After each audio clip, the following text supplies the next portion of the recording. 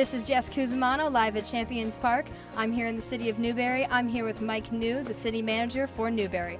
So Mike, now that Newberry is jumping into this amazing Babe Ruth explosion, what do you think we can plan on seeing for this summer's event? We're really excited to be hosting an event. We have a fantastic facility. It's a state-of-the-art facility. It was built with events like this in mind, and for 2015, the Babe Ruth events will be the showcase events for this place, for Newberry. Could you give me a little history about the park, Champions Park? I know not a lot of Babe Ruth people know a lot about coming into Champions Park. It's an amazing facility here. Could you tell us a little bit about it? But Champions Park, I guess, was dreamt up in 2008. It was modeled after Cooperstown in New York.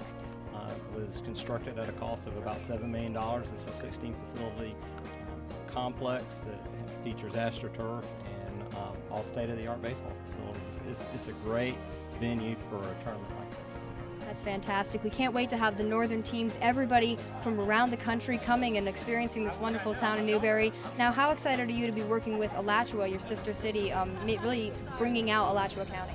Well, we think that having two municipalities like Alachua and Newberry work together to put on a premier event for the county, we've kind of touted it as a county-wide event, and Alachua's got a lot of experience in hosting Babe Ruth, and we're going to take some of their lessons learned from their experiences, and we're planning to roll them out in Newberry and hope that everyone has a great time.